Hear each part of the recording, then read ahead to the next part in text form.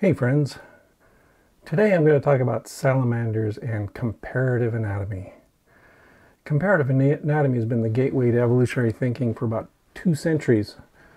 Once you start counting up the similarities in different groups of animals and how the underlying pattern is reused over and over within a phylum, it's inevitable that you start wondering what the source of the template might be. Hey, big hint here. Back in the 19th century, this smart guy named Darwin proposed that the basis for those similarities was common descent.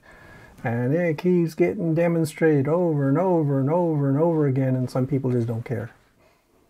In addition, salamanders and amphibians in general have been a major focus of embryology as well.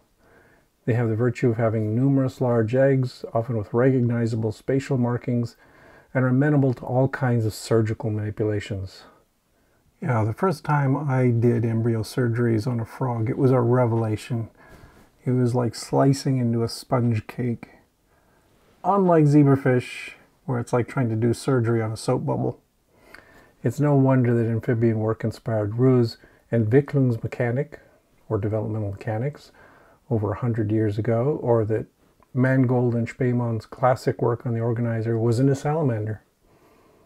Developmental biology in the middle of the last century was tightly focused on amphibian work, until new tools in genetic manipulation open up other organisms for experimentation.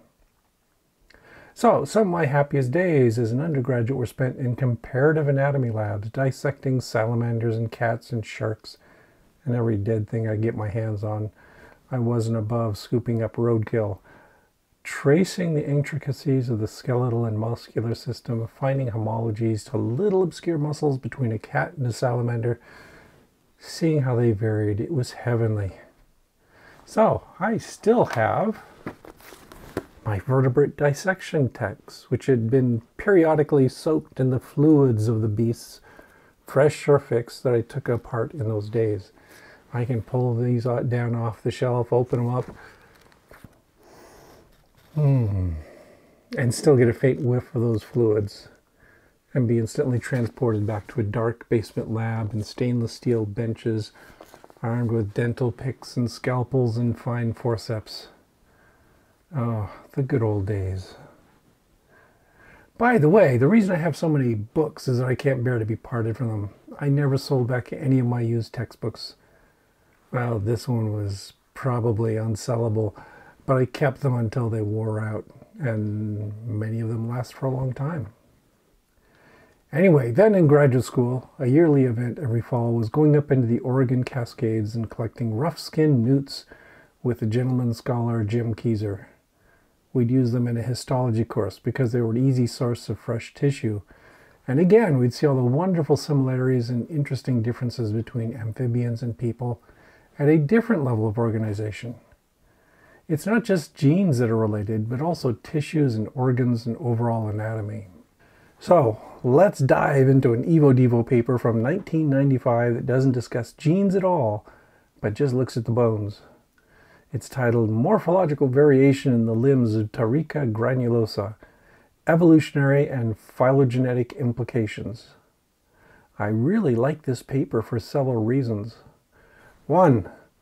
Taricha granulosa is the rough-skinned newt, the object of my excursions into the lovely Oregon mountains. 2. It's by Neil Shubin, David Wake, and Andrew Crawford.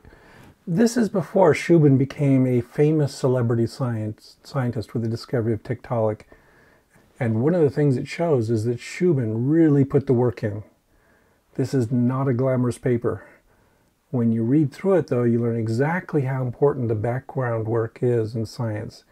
He was prepared for Tiktaalik because he had a deep knowledge of anatomy and amphibian relationships. 3. What first made me excited about this work was that it was a step away from the idealization of our research animals. That is, we tend to develop a canonical image of how an organism is built, whether it's a newt or a fish or a spider. When I was studying comparative anatomy, what we were comparing was the cat to the salamander to the shark.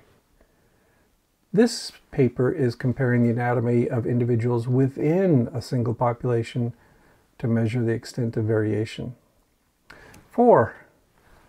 Another factor in science in general is serendipity. Sometimes you get lucky and you have to be prepared to jump on the opportunity. The backstory of this study is that there was an abrupt freeze in December in California that froze a small pond solid, killing every large animal caught in it. In particular, an entire population of newts was killed overnight by a non-selective force. And when the pond thawed, I presume that happened shortly afterwards, it was in California after all, the investigators could wave out and scoop up all the dead Urodales and throw them into fixative. So they collected over 500 animals, threw out the ones that were too decayed, and had 452 newts where they could examine the structure of the limb. This paper focuses just on limb anatomy.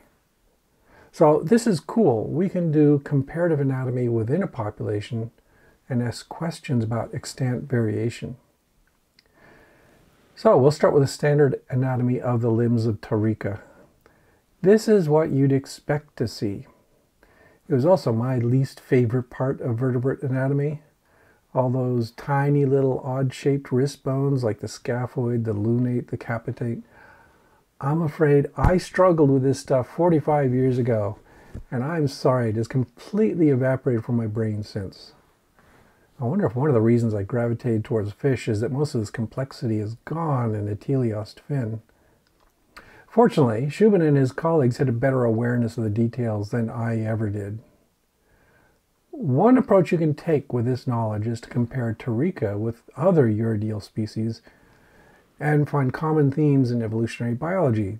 There are overall similarities, but also profound differences, often a consequence of some lineages having reduced and simplified their limbs.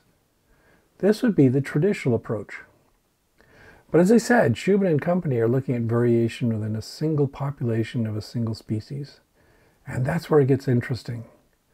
About 70% of the newts showed the canonical pattern, a clear majority.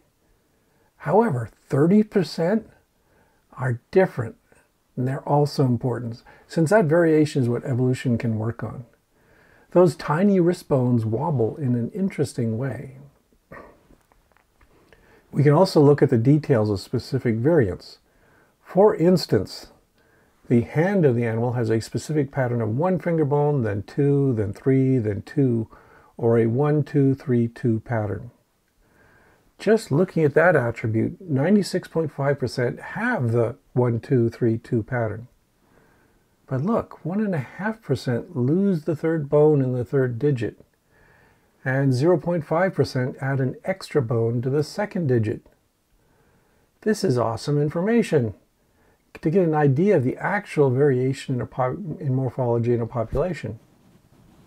Then further, to compare that variation to other species and determine that there might be deep rules that can shape the paths of least resistance for evolutionary variation.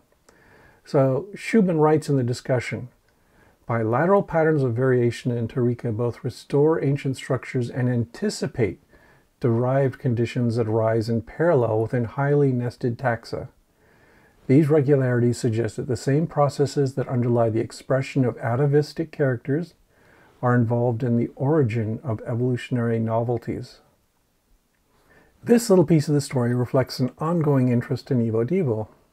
We often talk of constraints on development that limit the direction evolution can take. But the flip side of that is that these variations can also generate unexpected innovations and combination. I think of it as a kind of kaleidoscope effect. There are only a limited number of pieces of colored glass in a kaleidoscope, but vast numbers of combinations and relationships that can be generated. One more thing I want to mention. Last week I talked about work that was all genetics. This week, no genetics at all. We have no idea what the source of the variation in these animals is. Is it explicitly genetic or is it environmental? It doesn't matter in this paper. It's a measure of the plasticity of the amphibian limb, and it's almost certainly both genes and environment. It's going to take deeper work on the genetics of Taricha, which doesn't seem to be going on much, although there is some interesting work on genomics. Maybe you can go on to become an amphibian EvoDevo person and fill in that information. Hey, if you want to talk about this paper some more, read it. It's not freely accessible, though maybe you can find it on Sci-Hub or for a limited time at least.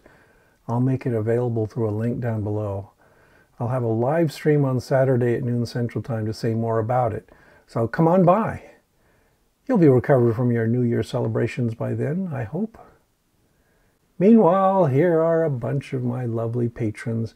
You can join them at patreon.com/pzmyers for as little as $1 a month, or you can help me out just by clicking on the like or subscribe buttons down below.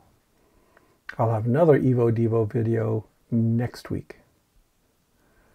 Talk to y'all later.